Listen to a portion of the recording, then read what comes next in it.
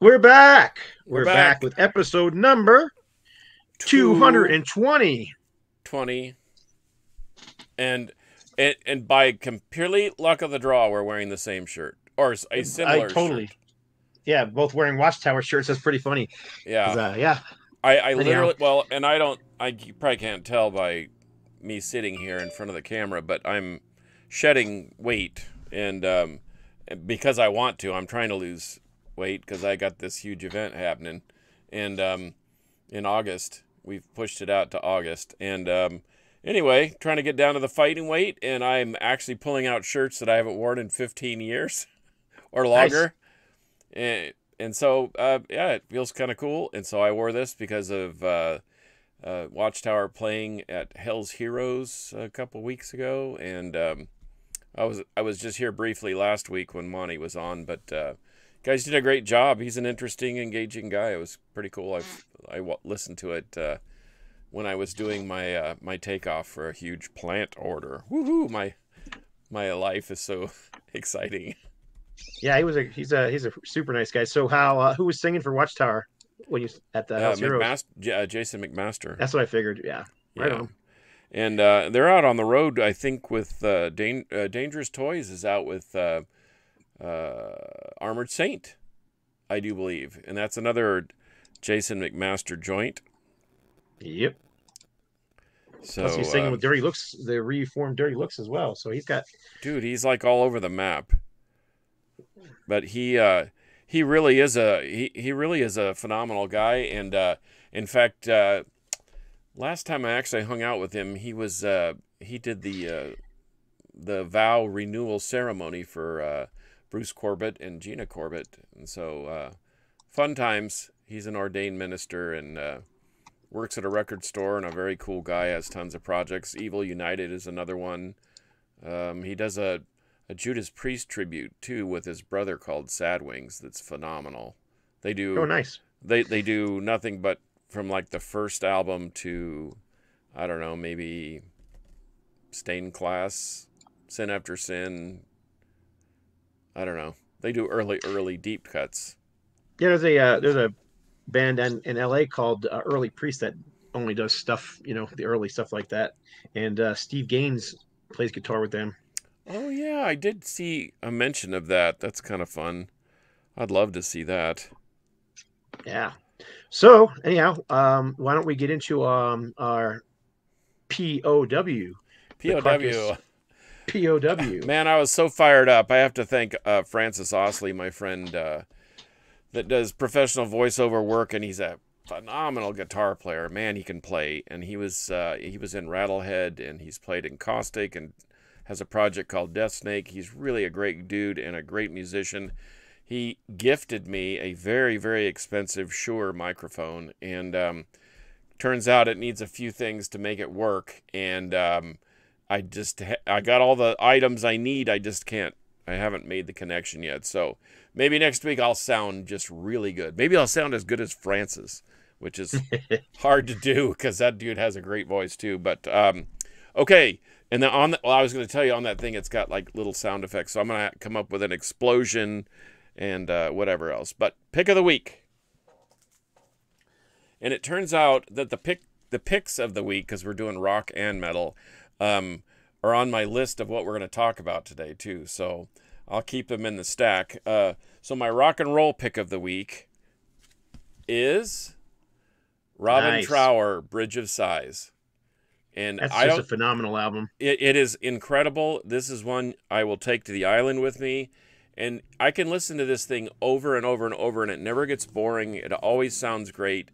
And all the songs are very, very meaningful. I don't know how many people know about Robin Trower. He was in Procol Harum when he was 15, and he was deemed Jimi Hendrix's favorite English guitarist, much to the chagrin, I'm sure, of Pete Townsend and Eric Clapton and Jimmy Page and Jeff Beck. But Robin Trower is wonderful, and you should check him out, especially this album, Bridge of Sighs. The new album, Joyful Sky, is also outstanding, and I would highly recommend it. He had a few in the middle of the catalog that were just kind of average, but those first 5 records are just unbelievable, including the live album. And so everybody needs Robin Trower, Bridge of Sighs. That's my rock and roll pick of the week. And I am really going out on the limb on this one, but I can't speak highly enough about this band. Talk about willing to take chances. Blood Incantation. This particular record was a groundbreaking one. This is Hidden Species of Mankind, and it comes with a little book and a star chart. And these guys are pretty cosmic dudes from Denver, and they are in a bunch of other bands. But man, if you're into death metal, you need this. If you love bands like Death and Napalm Death and Terrorizer, and then if you're into ambient music, I know a lot of the heavier metal dudes, like my friend Jonathan Hatley from Asylum. They're kind of into the ambient thing, the Robert Rich, Steve Roach, Paul Avgerinos, that type of thing, and they combine all those elements. There's elements of rock and jazz and death metal and grind and ambient. It's just really an incredible listen. Everything's an experience with Blood Incantation. So Hidden Species of Mankind, Blood Incantation, that's my metal pick of the week.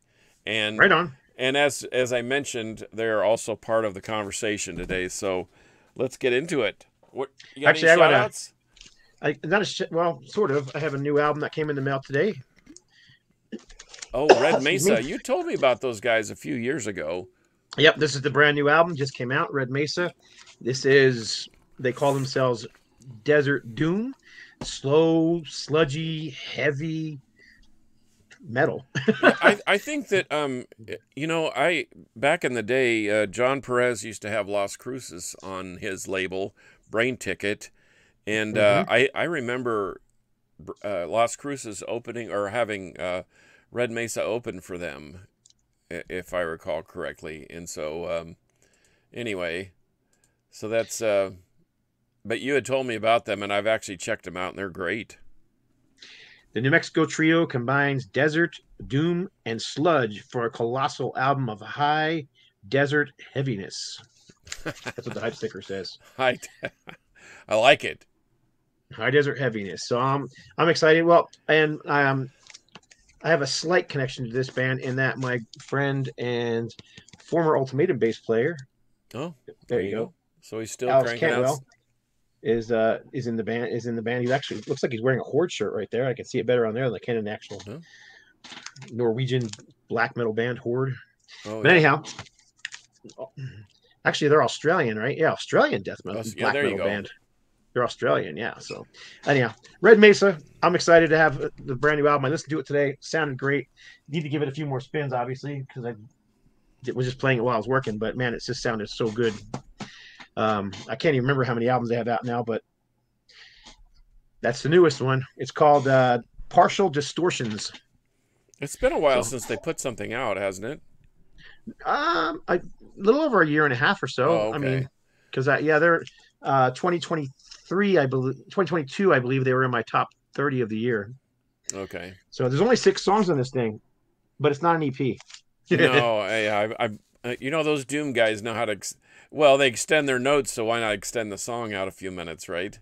Yeah, it definitely jams. So, and by the way, let's get into it. Yeah, I was going to say let's get into it, but one more thing. Speaking of Doom, I don't know if anybody had the chance to see Solitude Eternus in their actual reunion deal down at Hell's Heroes, but man, I'm really proud of John and Robert and those dudes. They pulled it off. I've been talking to John about this since the release of Solitude's last record, Alone, and somehow they pulled it off. And man, talk about extending notes. Those dudes get after it. So anyway, that being said, where do we start? We're going to talk about, I named the episode Music Collectors or Music Hoarders because basically what we're going to be doing is showing albums from our collection that we have more than one copy of for whatever reason, and also talk about why you have more than one copy or why people collect copies. Because like I was talking to John earlier today, I mean, I got a friend who's a Kiss collector, and he's probably got 40 to 50 copies of every Kiss record. I mean, that is his collection. It's just Kiss. I know another guy on Instagram. He calls himself the Alice Cooper collector. I mean, the dude's got more Alice Cooper records than I have CDs behind me. It's crazy, but that's how some people collect. They collect one band, then nothing but one band. That's not me, but No, that's not me either. And I do I get it. But yeah, and you have quite the extensive Aerosmith collection. You do have a lot of Cooper. You do have a lot of certain bands, but I don't know if that's all you do, because I know you don't. You collect other no, things, yeah. But yeah, let's get into it and start showing some of them. I've got a pile here sitting around behind me. I didn't grab everything, but I did grab a few. I, I, Um, I grabbed a few too, and like I said, I got a couple that actually have a story. Um, I mean, I can just start with the two picks of the week. I mean, go for it. every time I see a clean copy of this, I especially like the Green Label Chrysalis release. It sounds great to me. It's what I grew up listening to, and then the Blood Incantation. This particular record has about 10 or 15 different versions, different colored vinyl, and I guess that's kind of where it starts for me. I mean, I have. When the first Aboth came out, in fact, I do have that. When Aboth released his solo record, I mean, the packaging's great. The box set, if you bought the CD, comes with a banner and a pin and a little action figure, and this has. I mean, they probably have 20 different colors. I've got, and of course, I got them all. I just traded I traded my green Aboth for a Repulsion tape that's worth about $90. But I like the album a lot, but the fact that it's different colors, Toxic Holocaust, they always do that to me. Municipal Waste, they always do that to me. They release it with a bunch of different colors. And So there's a lot of record companies doing that these days. I mean, the new Ace Frehley record just came out less than a month ago, right. and there's got to be 30, 40 different color variations. I'm not even planning on showing this one, but actually I can real quick. I mean, I only have two, but they're even doing variations on the cover. So same album, same music, different cover, different color variations on the vinyl. You would think that's crazy, but I might as well tell you the story that I was keeping in reserve. And I know that if hang on.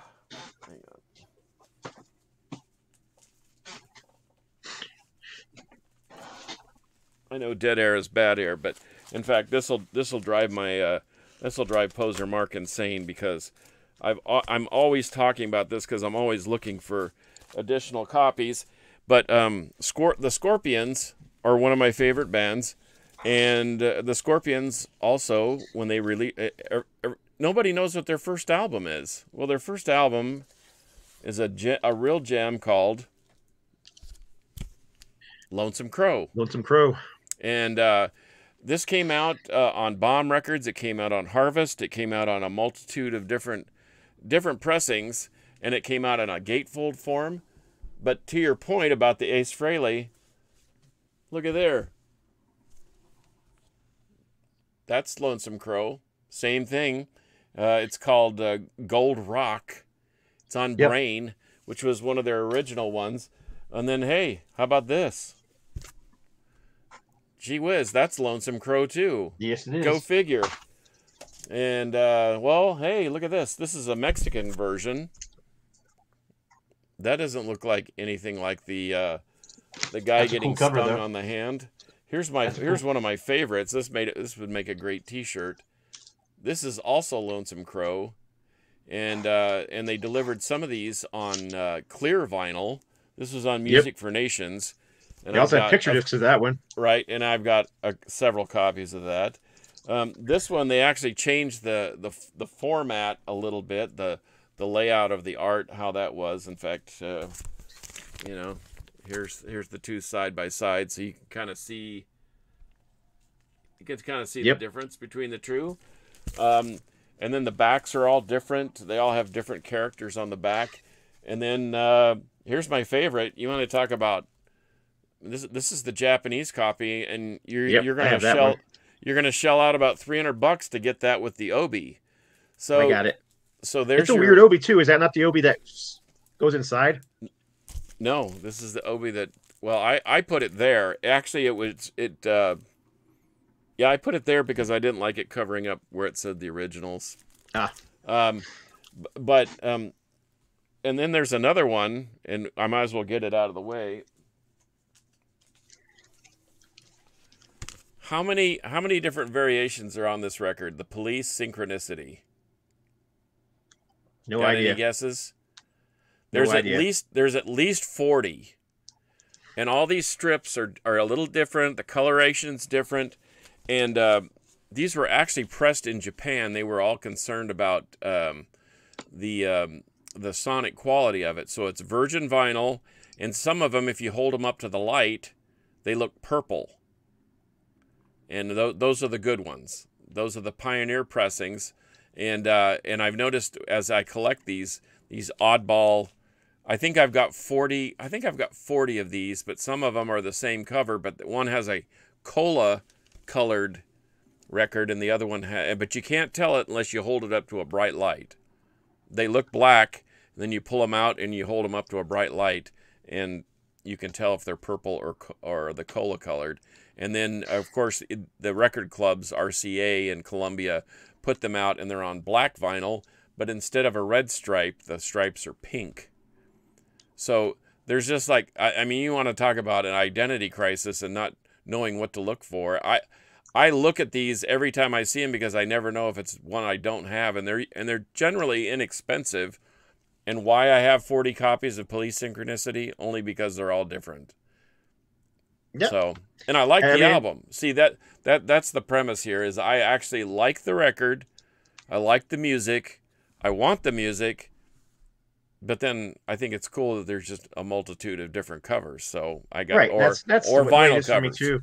Yeah. I don't need like every version of every album by my favorite bands, but I mean certain bands, Aerosmith, Thin Lizzy, Ted Nugent, just Overkill. There's bands that I just collect anything by them. So if I find something different, I buy it. However, I don't necessarily go out looking for other copies, but if you run into them in a record store and that kind of thing, here, I'll show you one right now. I didn't pull everything I have from this one, but actually, here's the original cover. Everybody probably seen this one before. This is the Amboy Dukes. Oh yeah. Survival of the Fittest. This is my autographed copy. As you can see, he scribbled on his shirt right there. Cool painting of the band on the back live. But this one's got multiple different covers. Even and like the Scorpions one you just showed. Here's another one where this one's a similar cover, but it no longer says Amboy Dukes on it. It just says Ted Nugent, Survival of the Fittest. Same thing on the back. It's a Polydor pressing too. This is a German pressing, yeah. The other one was a U.S. pressing that I showed. And then here's a Gigantes del Pop, which I believe is a Spain pressing of the same album. Ted Nugent and the Amboy Dukes. Yeah. I've actually got that one. It's just Survival of the Fittest. They've got several of those Gigantes del Pop. And, yeah, I've got others, but and one of them is really, really good. It's got like 2 songs on the second side. It's like an extended jam version of something. I can't remember what it was. Prodigal Man. Yeah. All right. It's like 21 minutes long. It's just a jam. Yep. And then here's another one. This is also Historia de la Musica Rock. And it's got a I've got that one too. That picture of Ted is obviously from the 80s and has nothing to do with this album. I was going to say that's from the Free For All era, isn't it? No, that's actually that photo is from the 80s because he's playing and the fact that I know that he's playing the Gibson. He's not playing his Birdland. He's playing Les Paul. Gotcha. Which he played a lot in the 80s. In any case, I just grabbed those. I mean, I have it on. The thing is, I'll show you this too since I actually pulled it. I saw a sealed. Here's a sealed 8-track version of it. Never been opened. Never been played. Wow. So I love stuff like that. See, and I wouldn't normally buy an 8-track, but to your point, if I see it and I didn't know it existed until I just saw it, then I grab it, man. Yeah, same here. So, I mean, yeah, that's one. I actually have a few more pressings with the same, with the original cover on it, but because whenever I see them, like you said, I buy them. Give them away to friends, trade them, whatever. Well, and that's the thing. I pick them up not just to try to hoard it myself. But you know, you never know when somebody might have never heard of Robin Trower or Ted Nugent or the Amboy Dukes, and you're able to present them with a good, clean copy, and Yep. away you go. Here, I'll show you another one. Since this is the very first Joe Perry Project album, Okay. 1980, I believe it was, and I've probably purchased this album on vinyl like 20 times. I give them away all the time when I find clean copies of it because I just think it's such a great. It could have been an Aerosmith album. You put Steven Tyler's vocals on here, and it would have been an Aerosmith album. But anyhow, this is the regular version with the hype sticker and everything like that. And then here's this one, which is a white label gold stamp promo with the promo photo. Picture. That's cool. It did not have the promo, and I've been looking for it ever since. It did not have the promo page, but it does have the photo in there, which I thought was kind of cool. And it is a white label promo. And then, of course, you know, like you and I always are looking for, you got to have the Japanese press. Of course you do. But then, yeah, that one also I have on 8-track, and it's a Columbia House pressing. Remember those? Oh yeah, oh yeah. The gray, the Columbia House thing on there. Yeah, all the bodies were gray. This one I here noticed Niels is. Oh yeah, it is gray. See, but then I even have Of course, you have the cassette. Did I ever send that one back to you? I think I repaired one, or I re-recorded something else. Yeah, something was recorded over it, and I re-recorded it. Yep, exactly. One of these two, I believe, is that. I don't remember which one it is now, but in any case, yeah, it's. I mean, like I said, I've probably purchased another 10 of these that I've given away to people because you still haven't convinced me that we're hoarding. I noticed Gary Ayrton joined us. Nils Johan Orgard from Norway is joining us. He's an Yngwie fan. He has 17 copies of the Trilogy album. Nice. And 11 of them are all different pressings. And he's got a USSR pressing. That's cool. That tops my. And then, yes, Fraser, I did see you interviewing Justin from Hell's Headbanger. Anyway, Damien Hairmetal says he has 10 copies of the self-titled Kiss album. Geez, I don't know how many. I didn't even get that far up the stairs. My metal room's downstairs, and then I've got the audiophile stuff in the living room. And here's a question for you. What's that? Here's a question for you. Okay. It's right there on the screen. Can you see it? Is that JW's shirts? JW? Jehovah's Witnesses. We're wearing Watchtower shirts. No. The answer is no. The only reason I'm wearing this shirt is because I actually fit in it. So. And I just grabbed a shirt to put on it because I came from the gym, so I had a nasty, sweaty shirt on. So I ran in my room and grabbed the shirt real quick, and this one was on top of the pile. This is complete luck of the draw. We are not peddling religion here on the Metal Round Table. But we are peddling your understanding that we have multiple copies, like this thing right here. This is another Islander, Tres Hombres by ZZ Top. And if you're going to have a ZZ Top record, you've got to have one on jalapeno green vinyl audiophile. I think that's a 200-gram one. It's a big, thick record. It's wonderful. Let's get this out of the way because I know Rob would be disappointed if I didn't tout the Osric Tentacles. Of course. This was the first. The Strangitude was the first one I heard. So, of course, it's going to be a little more special. I picked this one up in Amsterdam the last time I was there, but I did actually buy an American pressing. This is a UK pressing, and they're hard to find because it's original on Dove Records, which was their own label. But I have multiple copies of Live Underslunky and Jurassic Shift and all those other great Osric Tentacles records. And anyway, hey, how about this? Have you heard the remix of the Pink Floyd Animals? I'm telling you right now, this record will make any sound system in your house, even a crappy one, sound good. It is so impressive. And I don't normally say that. Usually with audiophile stuff, you don't really hear the difference. I have enough high-end systems that I can that I can sort of hear a little bit of a difference, and I've played it on every system, and oh my gosh, nothing has ever sounded that good. It's crazy. What else you got? I mean, All right. Well, I got a let me huge get into. stack. I got a bunch of stuff here too, so I'll show you some metal. This is back in 1990. I bought this album as a new release and was blown away by it. But this is the Oh yeah. Deliverance Weapons of Our Warfare. I always loved the cover art and just a great speed metal thrash album, whatever you want to call it. I've got more copies of this than I could even show you at this time, but here's an alternative cover version that was on CD, which I don't really like the cover as much, but it's still a cool collector's item. And of course, it's like a different camera. It's like a different camera angle. It's like you got to have the remastered gold disc version of it. Of course. And then does it actually sound better? Well, it's remastered, so yes, it does. Okay. And it was remastered by Rob Hallwell. So then, of course, you have to have the long box edition. Hey, you know what? I've seen bands starting to put those out again. I know Municipal You can get them Waste, done. They're very expensive to make, though. Yeah, Municipal Waste put out their last two in a long box, which is kind of fun. Let me show you the vinyl versions that I have sitting here. I grabbed a few of them. First of all, this one I had to take it down off my wall. But here's the original Intense pressing from 1990, which is autographed by the whole band. Wow, I've had that hanging on my wall for years. Man, find that. Huh? Find that, man. That's like ungettable. Yeah, that's very ungettable. Then here's a pressing from Rocks. This is actually a test pressing, and you can see it's got the center labels in there. So this is just a test pressing, but it has the actual cover, which that's not.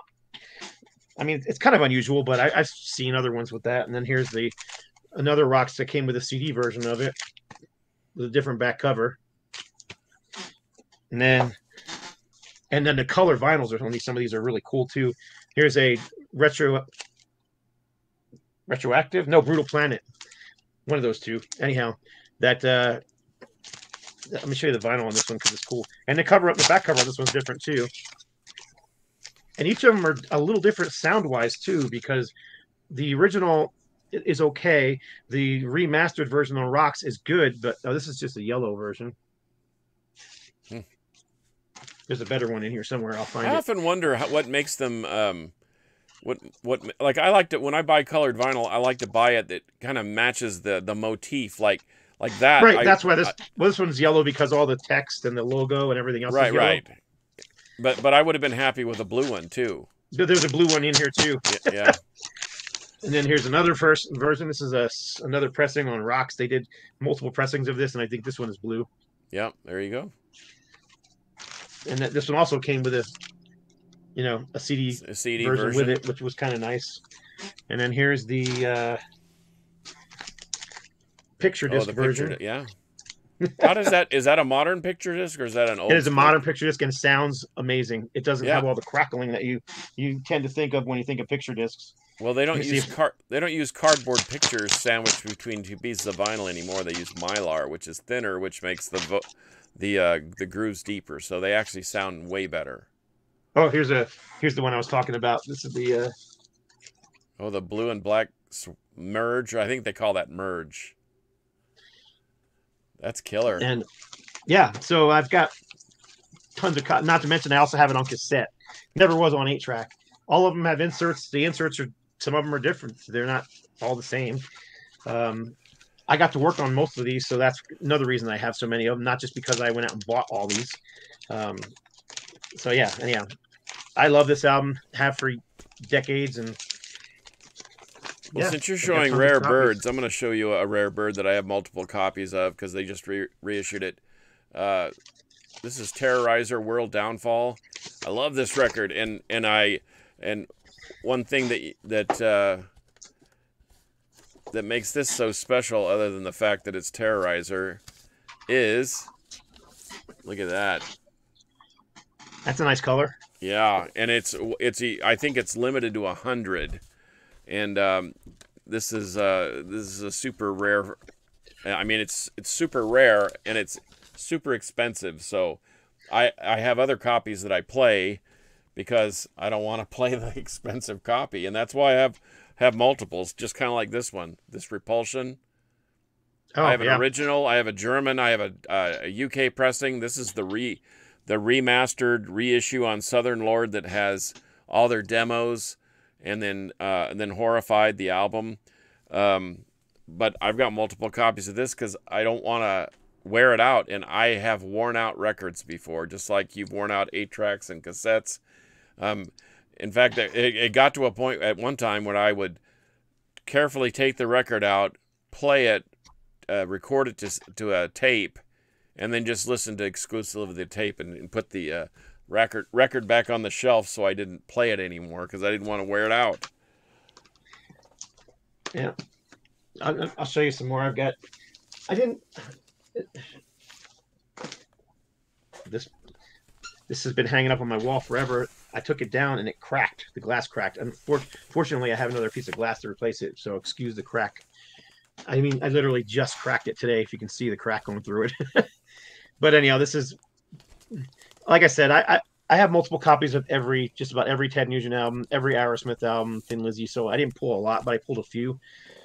This one I got personally signed in 2008 by him. So of course I had to pull it down off the wall. I think I told you the last time when you were here. That was the first thing I ever got signed by any big rock star type person. In fact, he had asked to go to the record store, or if there was a record store in Omaha, and we took him to a record store, and I bought that album just so I would have something for him to autograph. And he said, "I thought you had this already," and I said, "I do, but I don't have it with me." And he said, "You bought another one of my records just so I could sign it?" And I said, "Yes." And then Derek St. Holmes signed it too, and and I was so disappointed. I just wanted Ted's on there, but anyway. Oh, I got a few more copies. So what are the differences? Let me show you the differences in these. This is just the one I've had for a long time. It's a really clean vinyl copy this is the one I usually pick up to play. But you can see it's got some wear. I've had it for decades, so it's been worn, used, but I still play it. Dude, and that's such an iconic cover. I mean, I've got a giant banner of it on my wall over here. Oh my gosh, I love that. I love that graphic.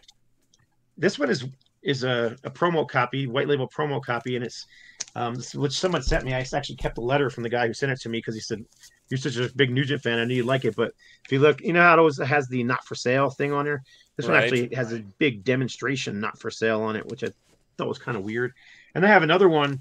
I may not have pulled that one. That's it says "for government sale only" on the back of it.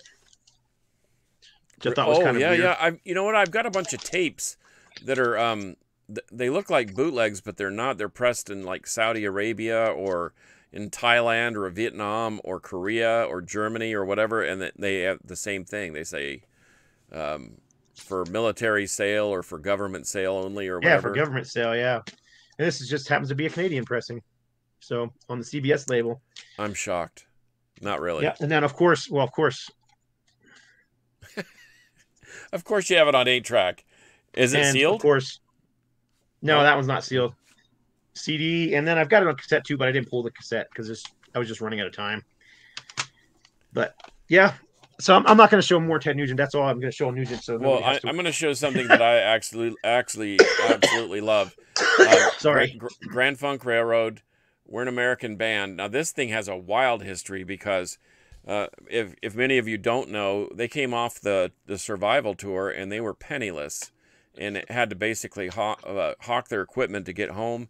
Their management and the record label had basically funneled all their money to their own pockets, and they basically had nothing to do. So Frank Zappa had heard about it, and Zappa used to tour around with a recording unit, and he said, "You guys need to put out a gold record." Well, this is pretty gold.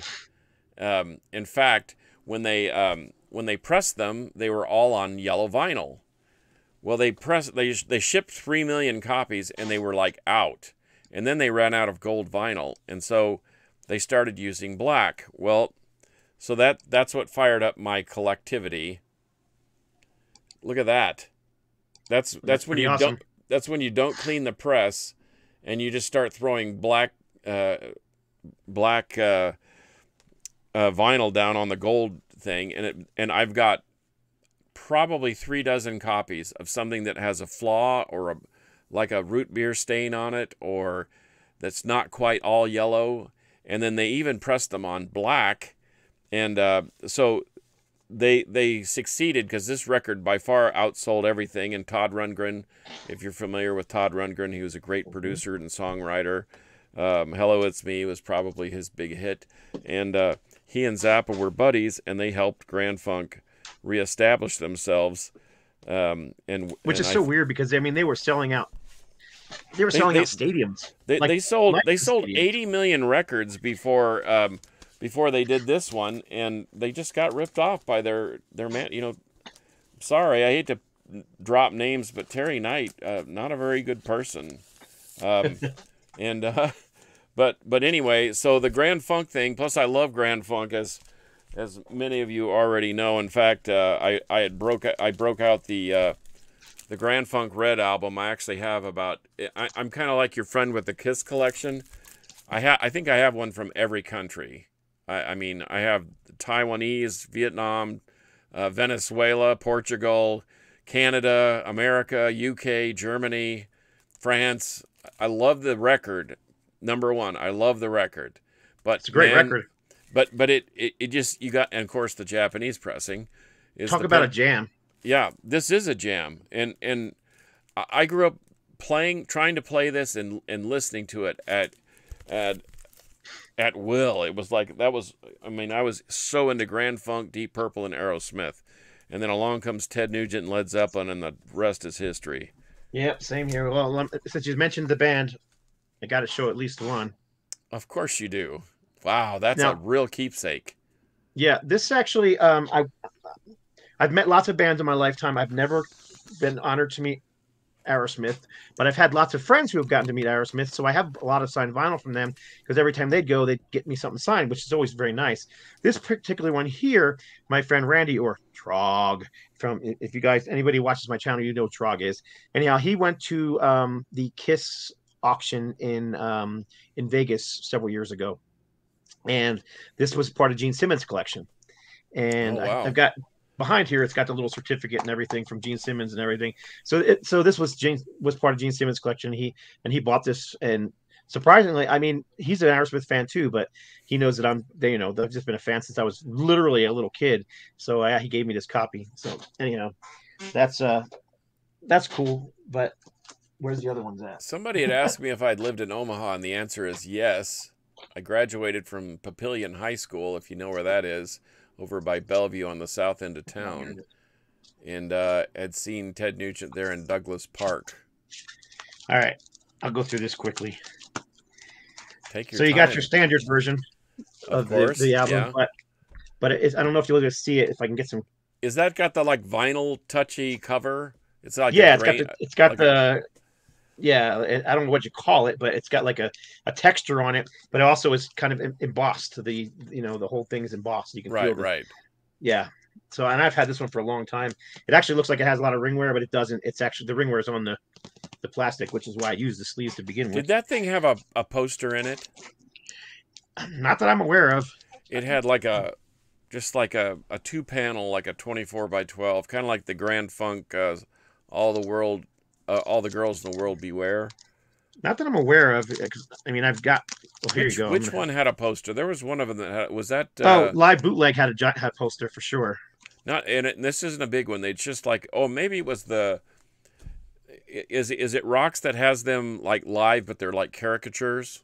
Yes, that's the inner sleeve. That's the sleeve. Okay.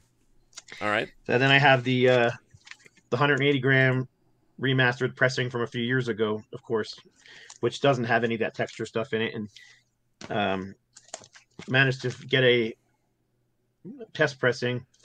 This one here was a 1998 test pressing from the album. I think sonically that thing sounds the best of any of the Aerosmith records. I mean, as much as I love Get Your Wings, and I as I mentioned before the show, I'm really digging Night in the Ruts, but that thing's a true masterpiece. It sonically is brilliant. The songs are killer. It's heavy. It's very heavy, especially for 76. Yeah, it flows, and it's got its quiet moments and its heavy moments. I love that record. And of course, you have to have the the Oh, Japanese pressing, right? no, I didn't break it out because I knew you would. And then of course The the eight eight track, track. that one's sealed, buddy.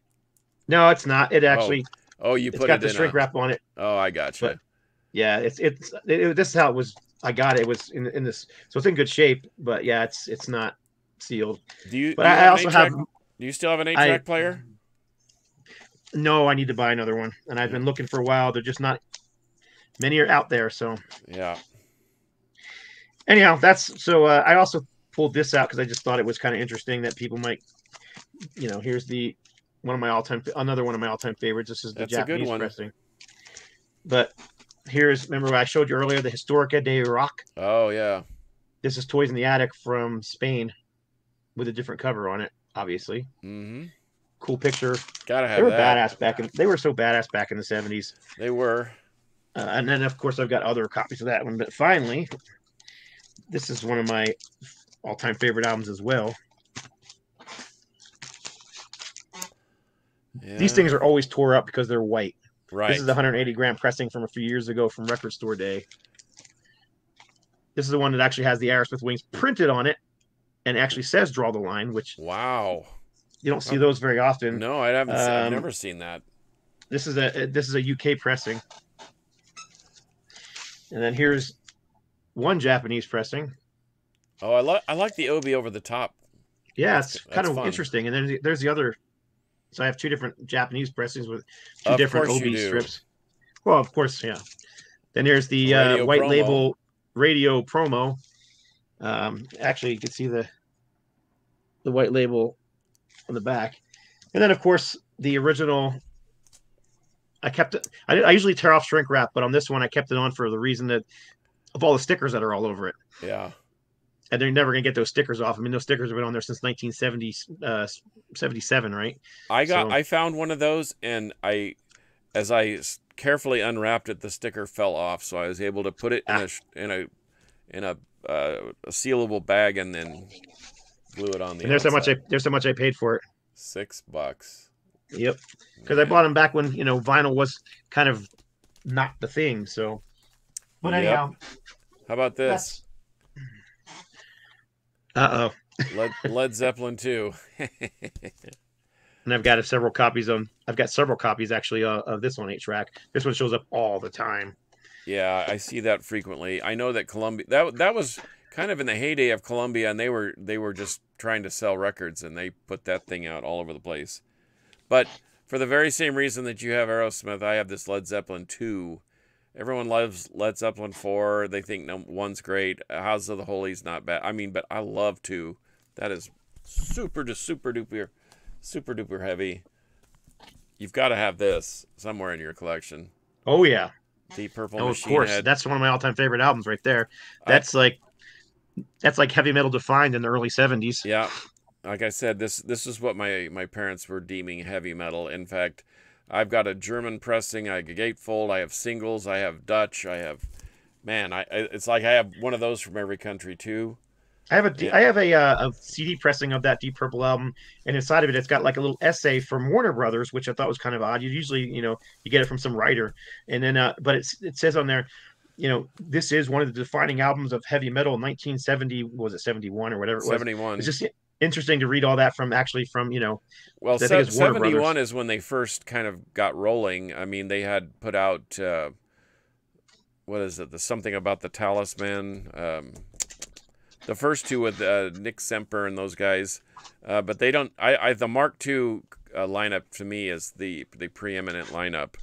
Of course, Here I have a. I don't think anybody will disagree with that. I have a confession to make. Of all the records in my collection, I have more copies of this than I do of any other record. Don't ask me why. I love the record. It's great. My parents had it, and Herb Albert was like the king. This is an audiophile pressing on green vinyl, and I actually met Dolores Erickson, who's the gal on the cover, because we all, as young men, really liked Dolores Erickson. Fortunately, she's still with us. She's about as old as my parents, and on that cover, she was a few months pregnant. She and her husband were expecting their first baby, but I have I see them all the time, and they're all different. He sold millions. I would like to know what the final tally is on that, and I didn't realize until about 10 years ago that A&M Records, the A was Herb Albert. So he owns the rights to that. But I'm guessing that thing is probably sold upwards of 20 to 30 million copies. I wouldn't doubt it. And I see them cheap. I see them in collections all the time, and nobody wants them. But now I notice that they're trending up if you can find. And I have a Mexican copy, Japanese copy, Venezuelan copy. I mean, he distributed that thing all over the world. And so because of availability, I lucked out, and I have maybe 75 to 100 copies. I don't know. Wow. So we got a question. Would you please describe the sound between 8-track and cassette? Do you think one day 8-tracks might resurface again? I hope not. You can actually still make 8-tracks. There's still plants that make them. Sure. But I can't see it becoming a thing.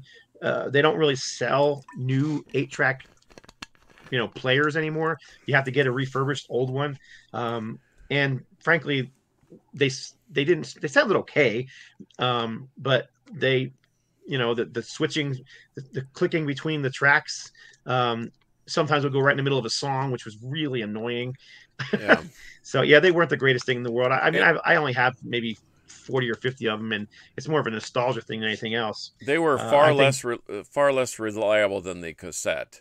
Yeah, the cassette was way more reliable. Yes. But the 8-track format was convenient because I guess that was the knock on the cassette, is you had to wait for the whole side to kind of be up, and you could be listening to. Typically, you were listening to 2 songs because it had 4 tracks that it would change to. Yep. So you could get 2 songs and then immediately get to 2 more songs. Yeah. Sometimes the tracks would bleed through too. If your heads were just a little bit out of alignment. Yep. There's a guy here in town that you already know. He fixes all my audio video stuff, or audio vintage stuff, and he has some, but they're there for show. They're boat anchors basically. That's not a go-to format. I mean, it's kind of like reel to reel. You can get reel to reels that sound just unbelievably great, but it's such a hassle to place the thing, lock it in, thread it through, do this, turn it through, make sure it doesn't slip out, and then it just it's not a convenient format. And the 8-track, no, it's not. The 8-track, it was a smaller version. It was a little bigger version than the cassette, but it didn't last long. And like I said, it's wildly unreliable because of the tracking issues. But Let me show you a couple more before we run out of time. Sure. This is another band that I pretty much collect anything by. These are both American pressings. I don't know how well it's going to show on there. For some reason, I'm sure it's just a press thing, but they're very different. One's dark blue, one's like a lighter blue. Yeah. But a lot just like the Kiss albums, they always came with stuff. The Angel Records did. So right. I got more. I got the greatest logo in rock and roll, I think. Oh my gosh, it's an awesome logo. It's never been created, never been touched. Matter of fact, on the back of this album, it's perfect. You know what I mean? So, but yeah, the originals, and you can see it's got the hype sticker still sitting in there too, the original hype sticker. But it came with this is the U.S. copy that came with the poster, like this poster that came with it. It also, of course, just like the Kiss one, you can't own it without having the merch form. You got to have the merch form. If you don't have the merch form, you're a poser. So of course, just ask Poser Mark. He's always cherry picking Kiss albums for the merch. And then, of course, the Japanese copy. But the thing is, the Japanese copy is a lot nicer than the U.S. pressing for multiple reasons. First of all, that one is just a single thing. This is a gatefold. And the inside of the gatefold has got fantastic live, because Angel's showmanship was, second only to maybe Kiss and Parliament. That they were just a fantastic band.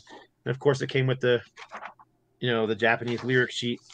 But the big thing about this one is is finding a copy that has the poster in it, because the poster in this one is completely different from the poster in the where is it? I just put it down somewhere. I'm gonna have to go look at my copy because I just saw that it had a poster. I didn't even pull it out to look at it.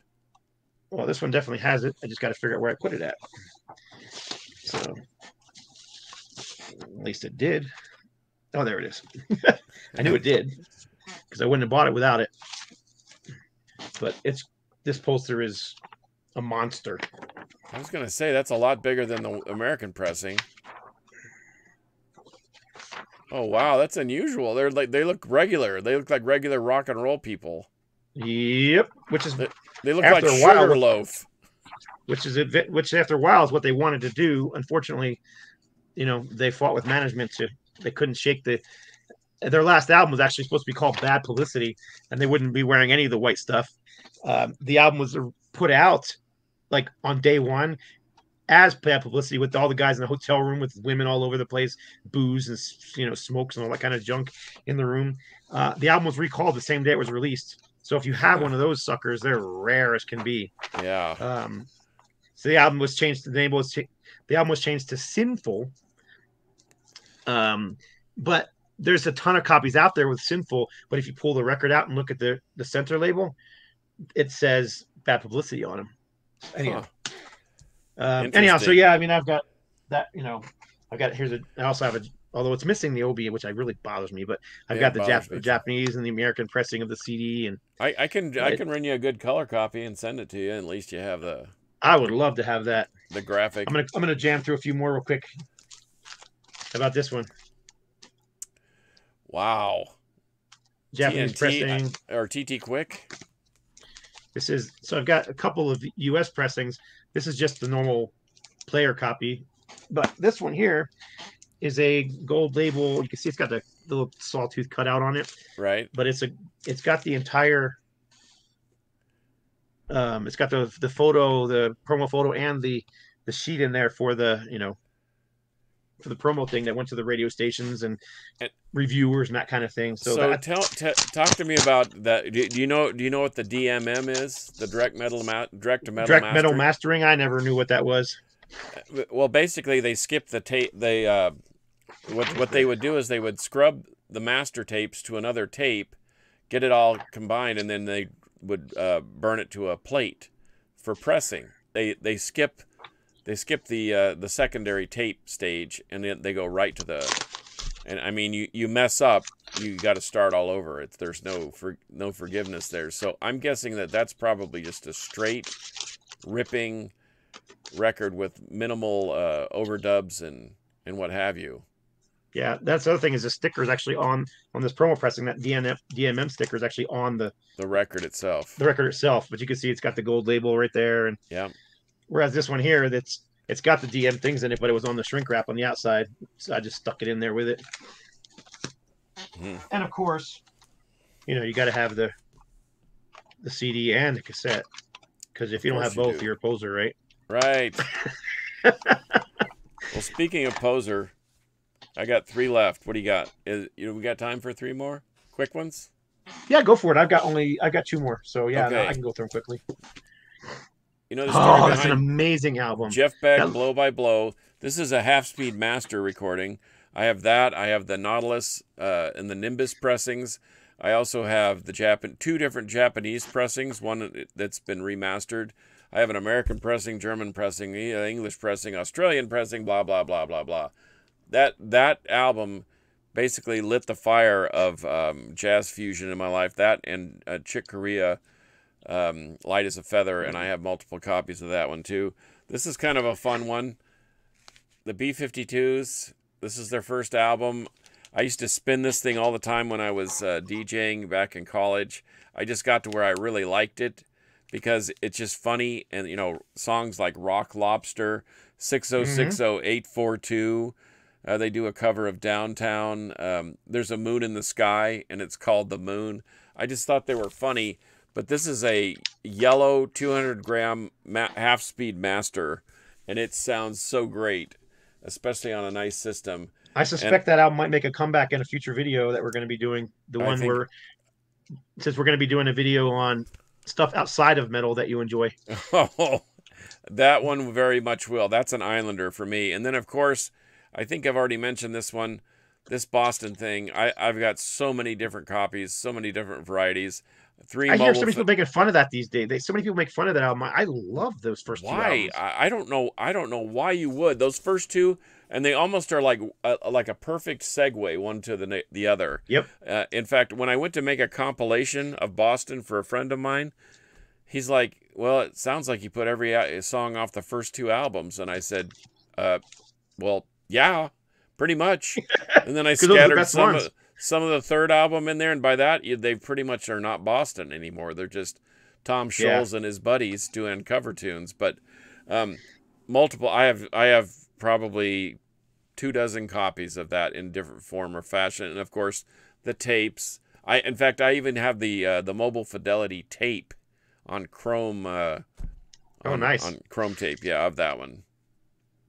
Let me get into these. So, very first Twisted Sister, super heavy, super fast record.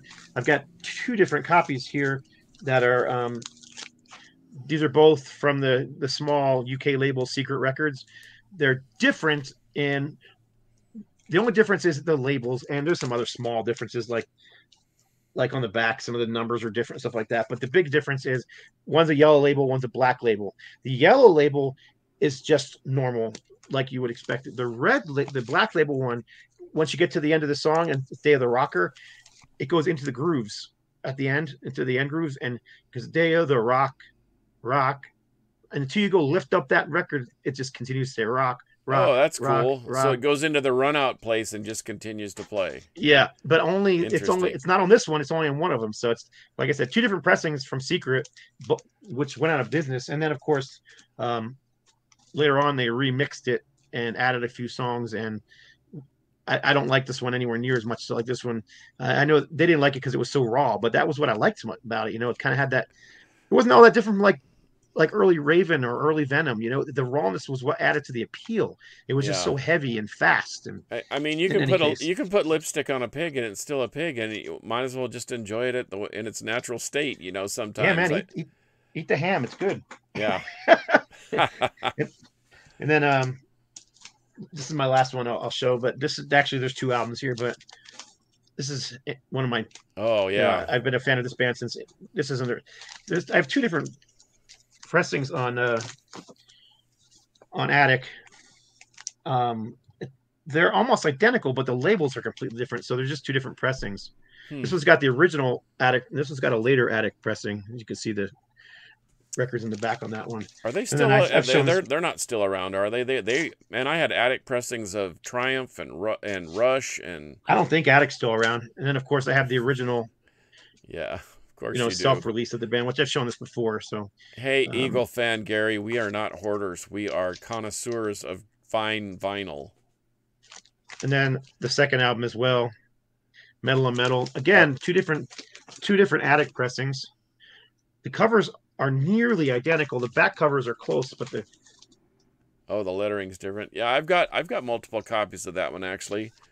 And then only in the original pressing, which I believe it's this one, it's autographed, has a picture sleeve in it, and the rest of them didn't. I've never seen another pressing that has it. And it took me forever to find this is the wrong one. Of course it is. Man, what a tale of two lives, though, that Anvil is. I mean, that documentary is so hard to watch. Because I did really enjoy it, though. No, I enjoyed it when they're opening for when the Scorpions are opening for them. I mean, good grief. Oh, wow, that's killer. I love stuff like that. That reminds me of ZZ Top and SOD, and I love finding things in those big piles of pictures. So yeah, it's a picture sleeve in it. Like I said, it only came in the original, the first original pressing. After that, it was just a plain white sleeve, which is unfortunate because that's a really cool collage. So yeah, is that it? Oh, I pulled a picture of this too. Of course, you don't have the. I swore I would. I mean, I swore I had a picture disc of Hard and Heavy too, but I don't. So I'll have to keep an eye out for that one. Well, anyhow, that's it. But I mean, down near the down near the end here. Boston Rules. Yes, Frazier, they do. The COC, I have an original pressing of the first album, but I don't have multiple copies. I actually have the CD and a tape, I think. Led Zeppelin 2 was my first, Gary. That's a good choice. I love that record. I can play it, and it never gets boring. Kind of like that Animals record. The fact that it sounds better now because it's been truly remastered and remixed is really awesome. I don't know. You should let us know what you think about what's in your collection. We saw that Nils had talked about his multiple copies of Trilogy by Yngwie Malmsteen, and that's cool. And I guess I don't know what I guess I would love to actually see that. Maybe we can bring him on sometime and he can show him. Yeah, we would love to do that. Nilsy, if you're listening, please grab your collection at some point and we'll have you on. Just email us absolutely. or whatever. That'd be great. Let me show another record. This has nothing to do with what we were just talking about, but I wanted to show this off because this is the Slaughterhouse second album. Okay. Face Reality. Is that a test pressing? It is the new test pressing for the new version, but it's got the original Metal Blade promo sheet and promo photo in it, and these are going to be going on sale at Rocks Records, No Light to Metal Records soon, and there's going to be 2 or 3 copies of the test pressing with the original sheets going on sale with them. Cool. So anyhow, I just thought that was really kind of fun. So anyhow, that's it. We're not freaking hoarders. We're not hoarders. We're collectors. Yeah, exactly. Here's another one. And that one's got multiple covers or whatever. Yeah, the back covers with the big difference. Yeah, I've been on a Voivod bender still, and done a couple. This album's amazing. I mean, it's absolutely amazing. Yeah. But this is actually the Record Store Day pressing that's going to be sold on April. What's the date on there? April something or other. April 20th. Yeah. Something as a collector or music buff that I despise when I do this is when I just sort of miss out on certain releases, like speaking of Voivod, Phobos and Couture's. I mean, whoever talks about those, they talk about Killing Technology, they talk about Roar, they talk about Dimension Atros. Dude, Couture's and Phobos are great too. Angel Rat is another one that is killer. Angel Rat's brilliant. And that's the colored vinyl. So now I'm scrambling trying to find those things on vinyl, and it's just darn near impossible. Let's show you the other side too. It's kind of, I don't know if you'll be able to see it or not. But here's the other record. Has that got the laser etching on it? Yeah. So there's the other side. Then this side's got the laser etching, which you can see it. Yeah. And an itty bitty little center label. Yeah. So I was like, they said we need a center label for this side. I'm like, usually when I see these etched ones, they don't have a center label. They're like, if you don't put a center label on even a small one, it'll bowl warp. He goes, that's why all those ones that are out there that you see have the etching on the back. That's why they're slightly bowl warped. Oh, interesting. Yeah. So you're always learning something here on the Metal Roundtable. Yeah. A little bit of a bummer is the post office Chingasso the corner. Yeah, that's too bad. So I can't get another one unless I go to Record Store Day. So because they literally all went to Record Store Day except for like 4 copies that came to the label, and this is one of the 4 copies. So in any case, Scotty Adams says y'all need to do a show about 70s and 80s obscure bands. Oh gosh, we could do that easy. Yeah, we could do that easy. But yep. Somebody else said, was it last week or I don't know, recently said that they'd like to see us do a Southern rock episode. Man, I'm all in. I mean, there's a ton of great Southern rock bands. I know where to start. The Norm, the Outlaws and Skinner and all those bands. So there's a ton of stuff that is lesser known that I love. So anyhow, we are over our time, so I guess we need to get going. That was a lot of fun for me. Yeah, no, it was great. I mean, and I could have kept pulling records. I didn't even talk about the multiple copies of Toxic Holocaust stuff that I have. So I guess Municipal Waste. I guess the vote came in, and everybody's saying that we are hoarders. not Yeah, we are collectors. So, freaking hoarders. Oh, well. Call us what you will. We're going to continue to buy multiple copies of records. And guess what? When you're looking for that one copy and nobody else has them and we have 12, you're going to have to yep. play nice. I have given a lot of copies away. I mean, that's just, someone, like I said, that Joe Perry album, I've probably sent 10 copies out in the mail just in the last few years. Every time I see one, I buy it because I think it's an underrated gem that nobody really knows about. It's just a great album. I feel the same way about the Robin Trower. Let me get in here and see if I can figure out how to get us out of here, since Rob usually does all this stuff. And yeah, see my question earlier. What is it, Fraser Dawson? I think they have a new album coming out. Anvil.